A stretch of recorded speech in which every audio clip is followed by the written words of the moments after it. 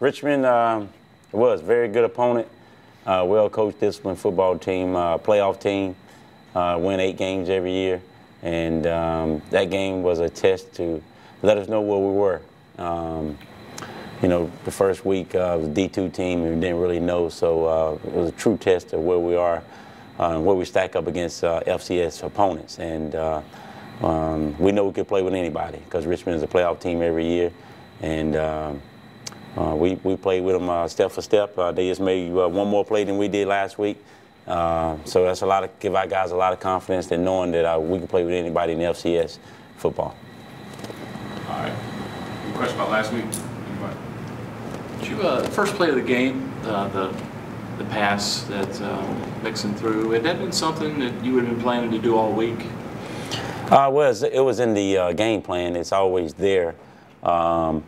But, you know, I was, to be honest with you, I was prepared. I was thinking in my mind, if we get a turnover here coming out, what am I going to run? And I said, if we get on the left hash, I'm going to run the pass with Mixon like he's going to run and throw it. And so once Keith intercepted and ran it back, I knew exactly what I was going to run. So, but we ran outside zone on them last year, and those guys are aggressive, so we kind of figured it'd be there, and it was. I guess a lot of people don't know he was a quarterback in high school. Right, they don't. I mean, they don't, but everybody in America runs that play and runs the jet sweep with it, so it's just natural for you to come up. And so, you know, even though people know Mixon can throw it, it'll work again. If they stay back, we run it. Defense played really well in the first half. The second half, they seemed to get that running game going a little bit.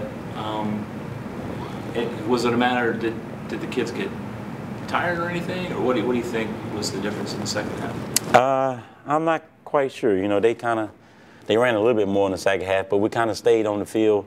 I think the time of possession maybe was 6. They might have had it maybe 19 minutes the second half, something like that, and we only had 11. So that probably was the difference.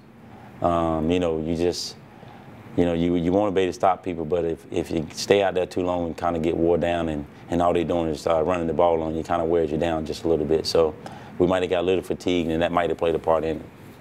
And then we missed some tackles, you know, on third down, a couple third down runs. They was able to break some tackles, or we missed tackles, and they was able to get first down. So that always helped. And then we had a penalty to keep a drive live. So, you know, and then, you know, right before the half, you know, I think the second quarter was 7 minutes apiece, but I think they might have had it for like the last 5 minutes of the half. They had a couple penalties and things to keep the drive going there also, so that kind of played a part in it too. How much did that weather delay at halftime mess things up in terms of planning, and what did you guys do to keep the team kind of focused on during such a long delay? Well, it was a longer delay. You know, the guys just stayed in the locker room and drank some Gatorade, ate some bananas and things. But I really don't know how it affected the team because it's hearsay. You know, it's my opinion. And all I know is it was a longer break than normal. We had the momentum. It kind of, you know, some people say it kind of gave them an opportunity to regroup, settle down, and so I don't know. I can't answer that question, to be honest with you. Just looking at your stats here, you got 3 turnovers that year. They were all in the first game, I believe. Mm-hmm. And you're 5 of 6 in red zone touchdowns. Mm-hmm. I know it's very early, but obviously those are promising numbers, I would assume. Yes, sir. That was one of our weaknesses last year, the red zone. We talked about it. Being more efficient in the red zone, getting touchdowns, scoring when we get opportunities, and we've been doing that so far this year. Like you say, it's 5 out of 6. It was 3 for 3 last game, 2 for 3 the first game. So we made a conscious effort to work on that, and so far it's paid off. We just got to get in the red zone a little bit more. Now, I remember you told me this on Saturday, but what was your practice schedule? Did you do anything Sunday? Just no. No, we didn't do anything Sunday. And then Monday? Monday morning, Tuesday morning, and this morning. So obviously it's a different situation in that you lose a day of prep for this game. How do you try to compensate for that? Do you make the practices any longer? Or? No, we went with the same schedule. We actually only went full one day instead of going 2 days. And, they play Saturday, we play Saturday, and they play Friday, we play Friday. So it's all equal.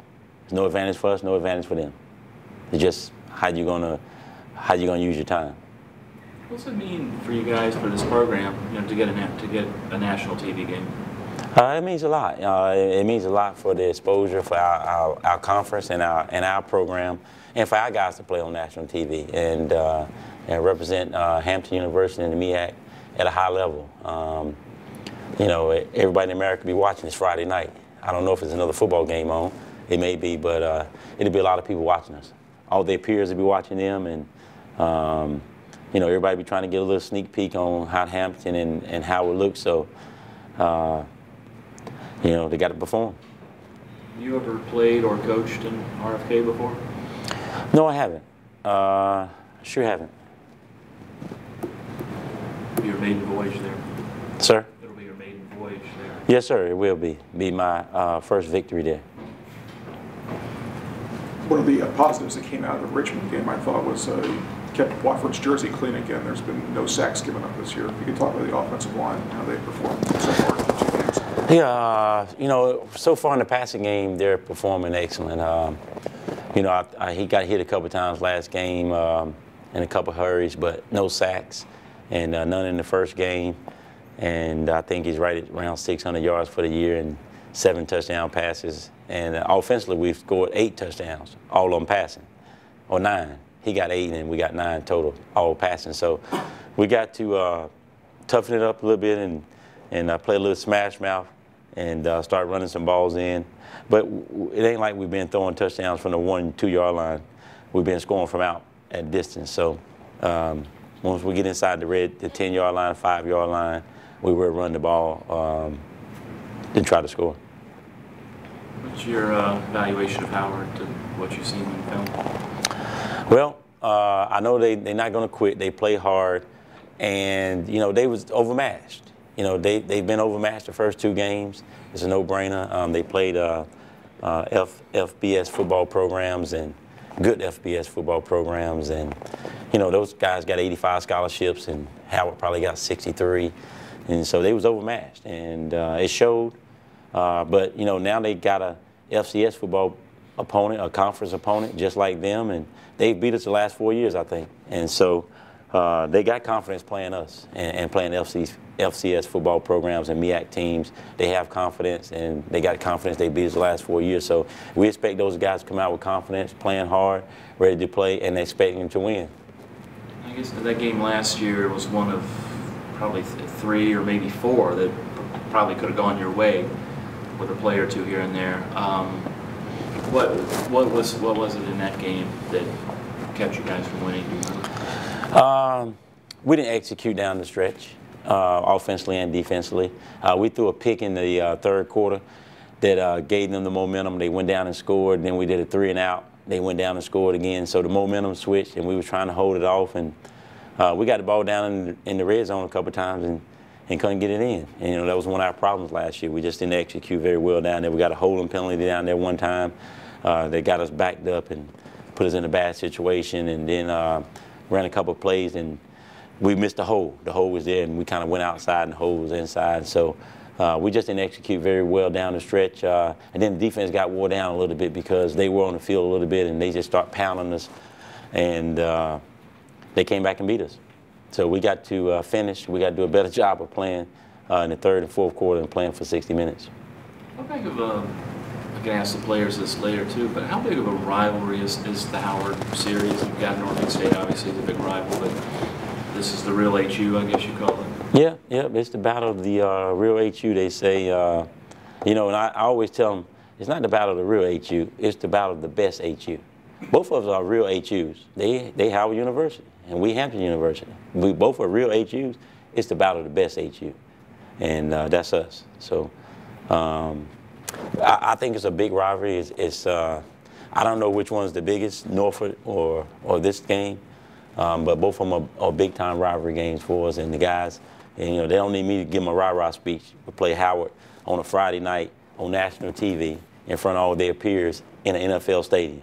So I ain't gonna say nothing this week, but let's go. Let's eat.